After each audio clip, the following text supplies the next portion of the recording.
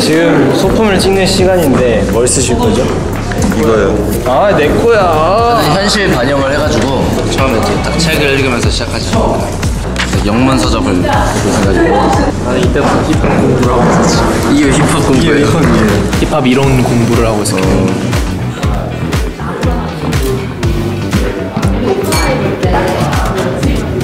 이러면서 마무리 두 개 해줘.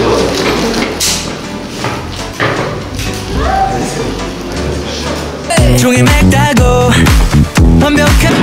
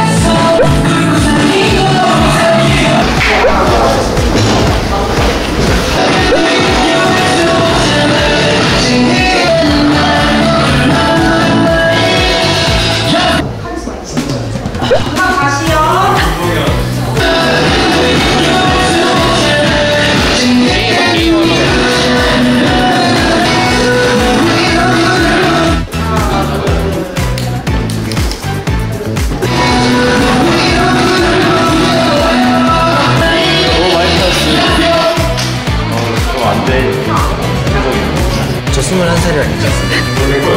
이성년자였으면 안 되지만 21살이라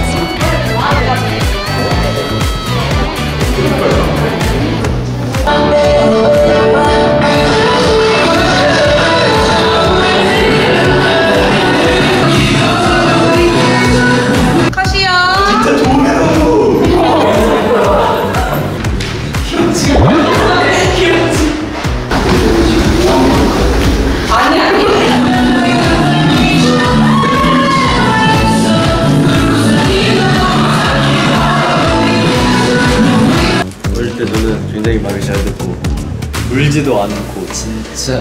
아 진짜? 저는 진짜 제가 소리를 안 질렀대요. 느꼈던 것 같아요. 소리를 안 질렀대요.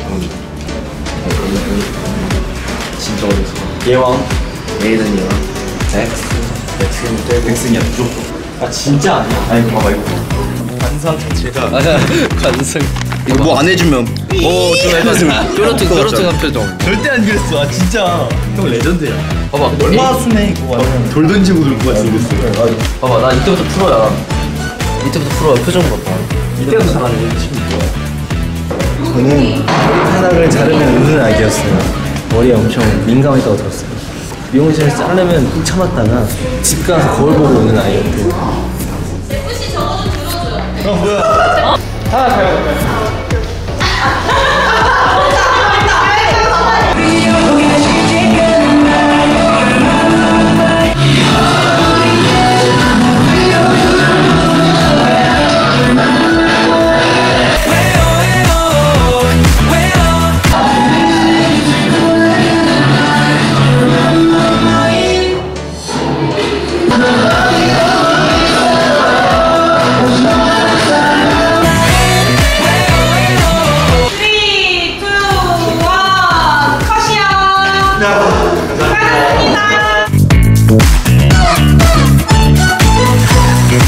내 미적 감각을 다 보여주겠어. 원래 이런 거 고침 없어야 돼. 아 이런 게 있었으면 이렇게 말을 해줬어야지. 손이 저거랑 다르요. 자, 이런 식으로 딱 스토리텔링이 되게끔.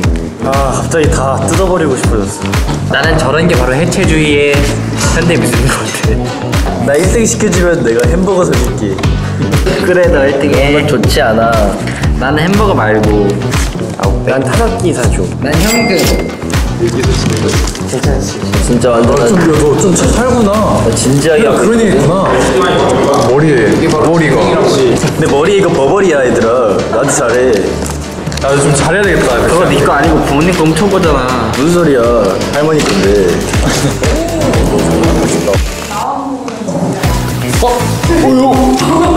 이런 교육 시스템이 우리를 틀에 가두려 해가지고 일부러 바꾸고 뺐는데 하는 거야. 저희 세계관에 이거 영상은 팬분들이 보시겠죠? 그래도 아쉽다. 맛있겠다. 맛있겠다. 바로 저것도 한번 줘. 약간 의외의 선전은 동현이야. 그렇지. 와 아미나. 왜? 그건 진짜. 내가 발로 해도 그것보다 잘할 것 같아. 발로 해봐. 야 저거 쓸 수 있을까? 잘했어. 지금 미션 에이드 언제 끝나? 나 하나만 붙이고 끝낼게. 꼭 못하는 애들이 시간 달라 그래. 꼭. 진짜 예술가는 오래 걸리는 법이야. 아까 이름을 소개해줘. 아무도 나를 이 사각틀 안에 가두지 못함을 표현했고. 나는 여우가 한여름에 시집을 간다면 이라는 포커야. 나는 재혼의 포카야. 재혼의 포카야. 불만 있으면 연락해. 왜 나는 좀. 와 탈락. 색조합에 신경을 썼어. 색조합도 안 맞아. 약간 편하잖아. 제목은 이상한 나라의 먹구름 떨어지는 비를 알파벳으로 표현해봤어. 완전 리스펙한다. 진짜 어떻게 저렇게 만들지? 이게 너 좀 조용히 해줬으면 좋겠어. 나는 건너뛰어도 될 것 같아. 그러게. 나는 타이틀곡이야. 진짜 너가 왜 그러는 거야? 너랑 얘. 나는 내가 못한 건 줄 알았거든. 근데 여러분 걸 보니까 내가 좀 잘한 것 같아. 오 색조합이 괜찮네. 그치.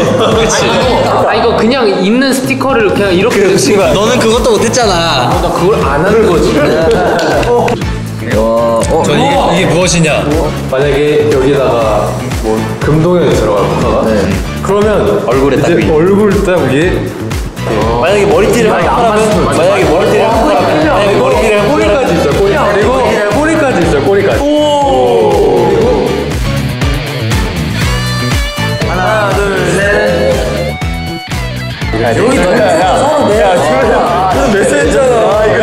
누가 1등 했어. 축하해.